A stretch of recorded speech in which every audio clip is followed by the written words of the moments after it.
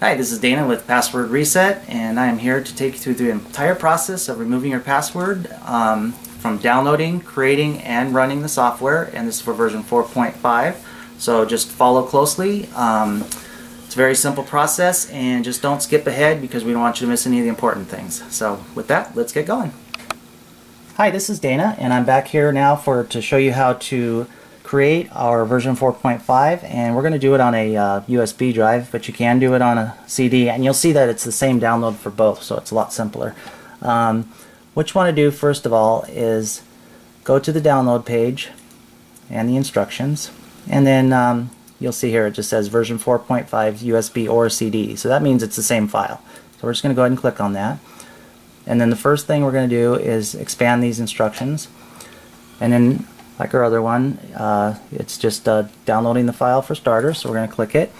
And with Chrome, we do want to try to put the file onto the desktop so it's an easy place to find it when we're ready to run it. And with Chrome, it puts it at this download little thing at the bottom, which is real convenient, so here it is downloading. Now, this is a larger file than our original version, so it does take a little time. Usually 5 minutes. I've seen it download in a minute or so with a fast internet connection, or it can take 5 to 6 minutes or so. I'm a little far away from my router, so it's going to take us about 10 minutes here. It may speed up all of a sudden, but just to avoid the time waiting around, we're going to go ahead and just say that that's done downloading, and then what we would do is just scoot it over here to the desktop. So we're done with that. We're not going to download it anymore, and here's our 4.5 version, and you just go ahead and double click it to get it going. Now with this version, it's going to launch. Well, if you first get a security warning, if you do, just say yes, that you want to go ahead and run it. It's safe. And then you'll notice on this one that you have the options of USB or CD. So in this case, we're going to do the USB. It's a bit quicker. It does boot faster and so forth. So if you can use that, that's great. You can use pretty much any drive size, and then when you insert it, just go ahead and if anything pops up, you can close it. And then from the difference between CD and USB, we want to choose USB, and then just verify that your drive is where it should be, which we know it's under F, and right now it's still formatted with our old 3.0 version, so it's still got the name there. But what we're going to do is we're just going to say begin copying. And it's just warning us that there's files on there, and do we want to erase them? Not a problem, so we're just going to say erase. You do want to back it up on another computer or something if you do need the files on it before you do this. But and then we just confirm it, yes. And same thing would be with the CD. You just put the CD in and click just basically the same we just did.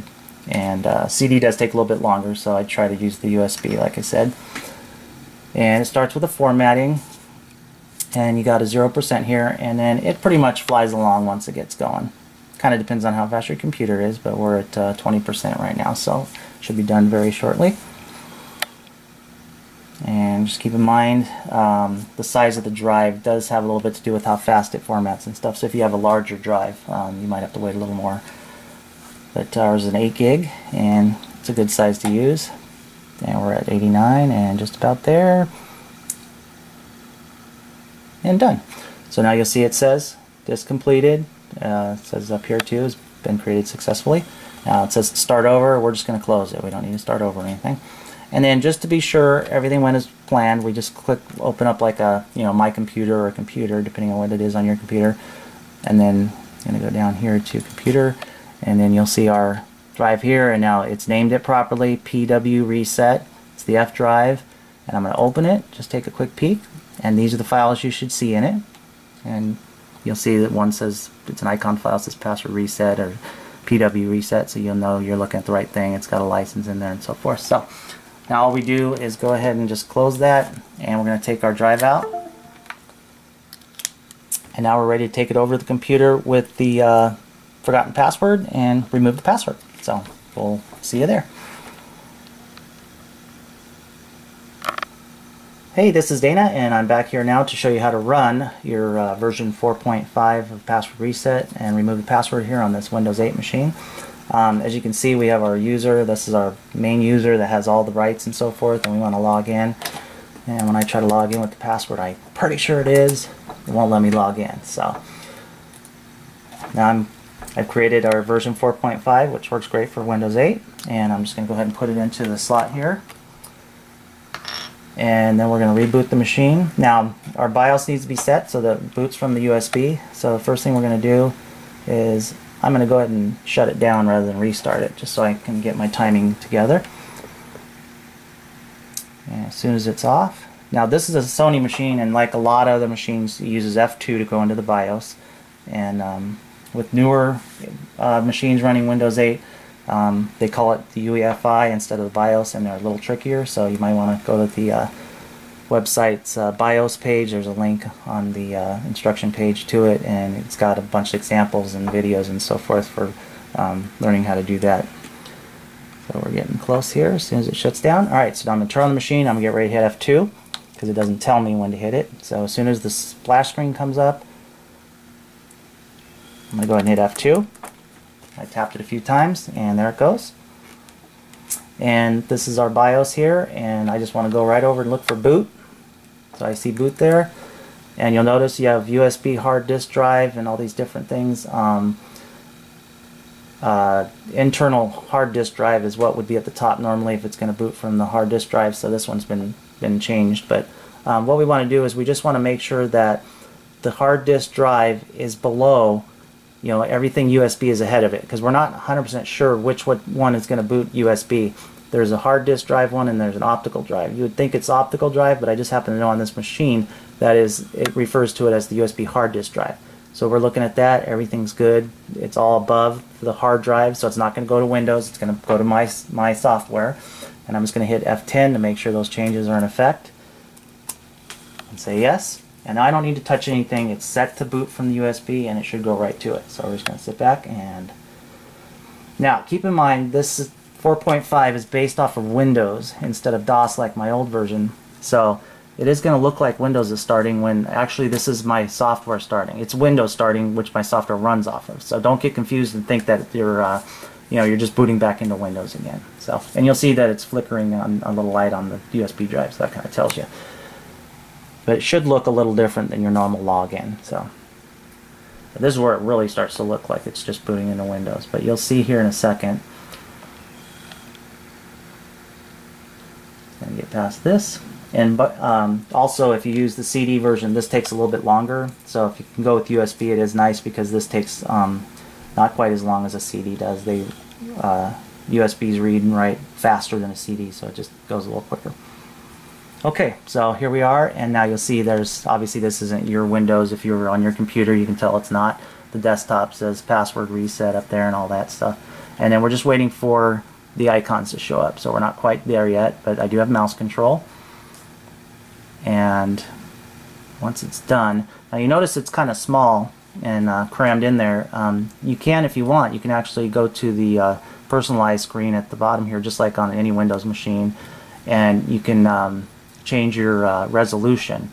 Actually, on this machine it would be under screen resolution, sorry about that, and then you would just change it from, like here I usually just go to the highest, apply it.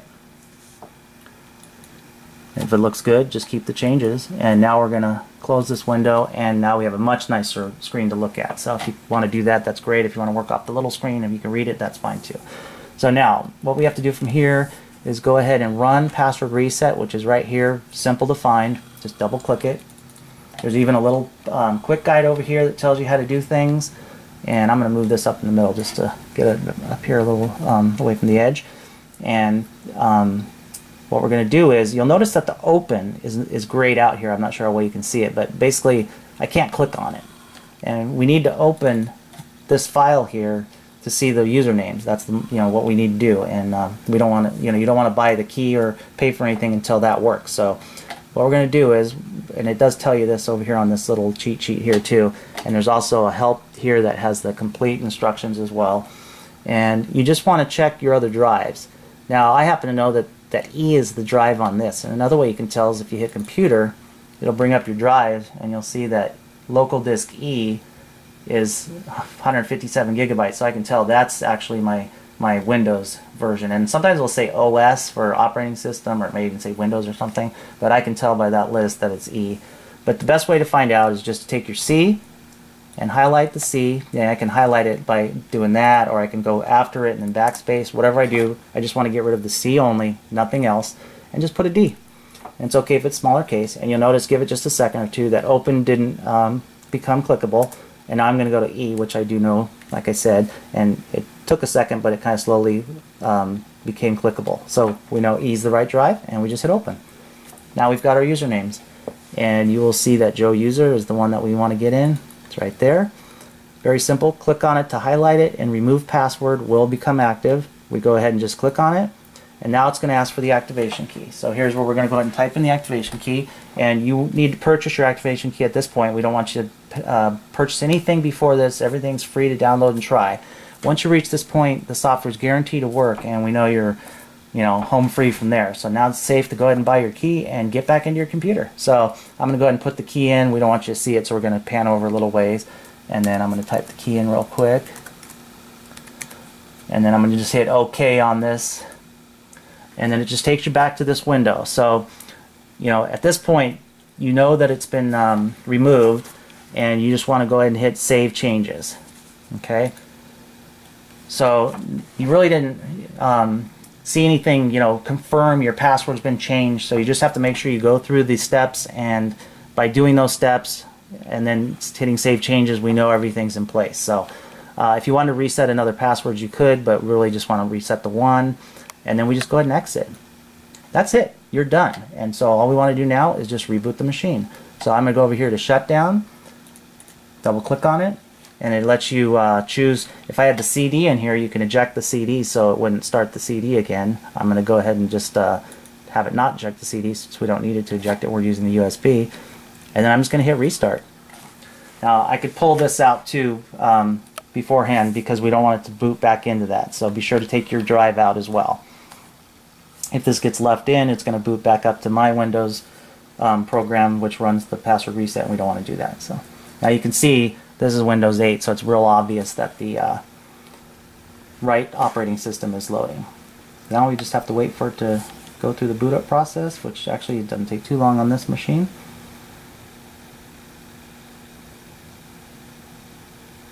If you did happen to notice that it was booting up and it looked more like when it looks when mine runs, you may need to remember to double check and see that you did take it out. And also mine will it'll remind you that it's going to eject the CD, and that's a good time to remember to pull this out. Okay, now this has an earlier version of Windows on it as well, so I'm just going to click Windows 8 to be sure it boots up into the right one.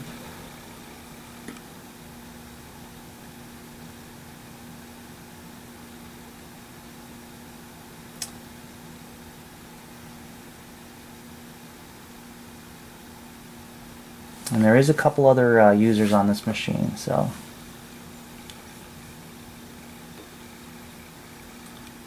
see where it goes to. Here we go, getting real close now. And Windows 8 does tend to jump to the user that you used last, so because there was no password any longer, it's going to go ahead and log in. So we couldn't get in before, we removed the password, and now it went straight in. Now I have full control of the computer, and if I want to hit Control-Alt-Delete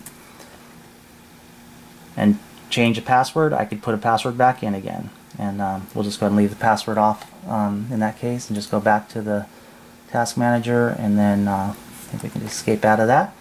And we're good. We got our desktop and everything else we need to work on the machine. So that's it. It's as easy as that. Like I said, you may have little different circumstances with the BIOS or the UEFI interface for logging or getting the drive to boot correctly. So there's a page on that, and I can also answer any questions you might have and so forth. So that should get you going, and thanks for stopping by, and we'll hopefully talk to you soon. Thank you.